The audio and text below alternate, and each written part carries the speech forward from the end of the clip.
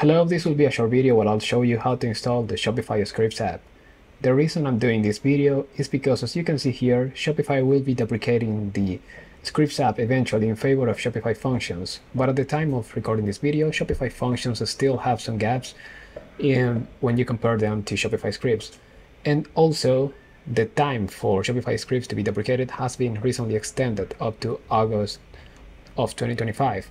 So, if you still need to install Shopify Scripts for some reason, this is how you'll do it. So previously you will go to the Shopify App Store, and in the Apps by Shopify you will be able to find it somewhere here. But as you can see, a script editor is neither in page 1 nor in page 2 of the App Store. So what you will have to do instead is go to your store and delete everything after /store/ the name of your store, and instead put here apps script editor.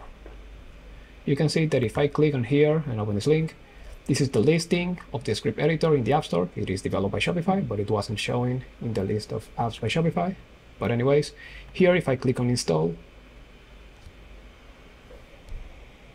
I'll be able to install the app and use it as normal. As you can see here, there are a few disclaimers, such as this one: scripts are not compatible with bundles, and I suspect that they won't be compatible with many of the newer Shopify features, but if you still need to use them, this is how you will install it as of today. So that's about it. Remember to like the video if you found it helpful, and subscribe for more Shopify related content, and I'll see you all in the next video.